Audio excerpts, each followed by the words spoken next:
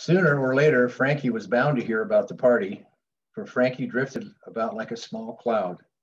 He was always on the edge of groups. No one noticed him or paid any attention to him. You couldn't tell whether he was listening or not, but Frankie did hear about the party, and he heard about the presents, and a feeling of fullness swelled in him, and a feeling of sick longing. In the window of Jacob's jewelry store was the most beautiful thing in the world. It had been there a long time. It was a black onyx clock with a gold face, but on top of it was the real beauty. On top was a bronze group, St. George killing the dragon.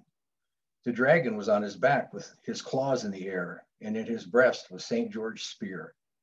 The saint was in full armor, with the visor raised, and he rode a fat, big buttocked horse. With his spear, he pinned the dragon to the ground.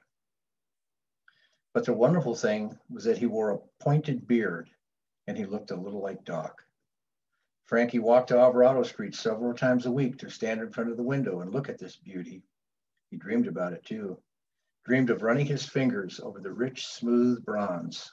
He had known about it for months when he heard of the party and the presents. Frankie stood on the sidewalk for an hour before he went inside. "Well?" said Mr. Jacobs. He had given Frankie a visual frisk as he came in, and he knew there wasn't 75 cents on him. "How much is that?" Frankie asked huskily. "What?" "That. You mean the clock?" $50. With the group, $75. Frankie walked out without replying. He went down to the beach and crawled under an overturned rowboat and peeked out at the little waves. The bronze beauty was so strong in his head that it seemed to stand out in front of him. And a frantic, trapped feeling came over him. He had to get the beauty. His eyes were fierce when he thought of it. He stayed under the boat all day, and at night he emerged and went back to Alvarado Street. While people went to the movies and came out and went to the Golden Poppy, he walked up and down the block. And he didn't get tired or sleepy, for the beauty burned in him like fire.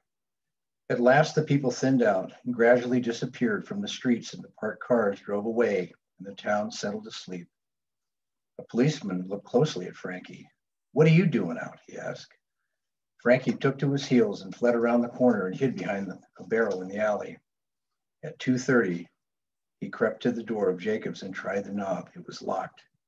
Frankie went back to the alley and sat behind the barrel and thought.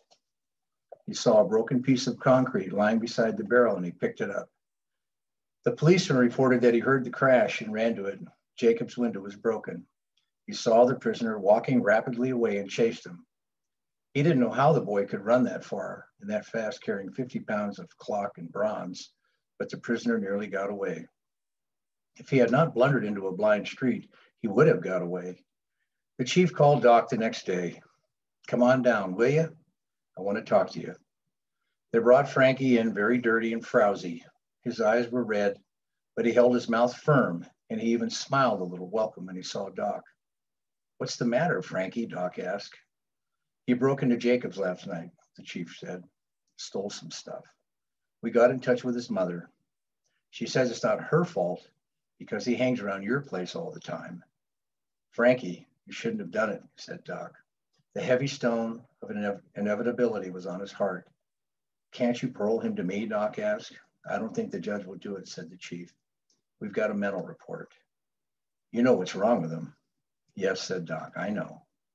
"And you know what's likely to happen when he comes into puberty." "Yes," said Doc, "I know." And the stone weighed terribly on his heart. "The doctor thinks we better put him away. We couldn't before, but now he's got a felony on him. I think we better." As Frankie listened, the welcome died in his eyes. "What did he take?" Doc asked. "A great big clock and a bronze statue. I'll pay for it." "Oh, we got it back. I don't think the judge will hear of it. It'll just happen again, you know that." "Yes," said Doc softly, "I know. But maybe he had a reason." "Frankie," he said, "why did you take it?" Frankie looked a long time at him. "I love you," he said. Doc ran out and got in his car and went collecting in the caves below Point Lobos.